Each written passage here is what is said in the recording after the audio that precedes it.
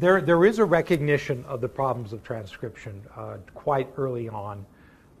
Just transcribing, making copies of these texts, because of course they didn't have Xerox machines or anything like that. All the copies had to be by hand. And we have a pattern of scribal stuff back into the 2nd, 3rd century BC of scribes looking at their text, not just copying it, but looking at it and deciding, oh, I think those words are wrong, and then fixing them, whether they were wrong or not. And then when we get, the Hebrew Bible has an authoritative text, but that text is called the Masoretic text, and it comes from about the 9th, 10th century AD.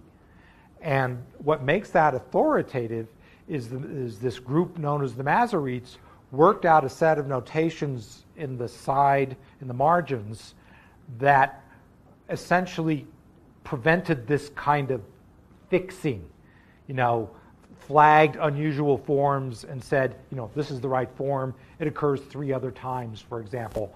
And from about the 8th or 9th century, we have an extremely stable Hebrew text. It essentially stops changing at that point, unlike almost any other text that's been copied through the Middle Ages, at least that I'm aware of.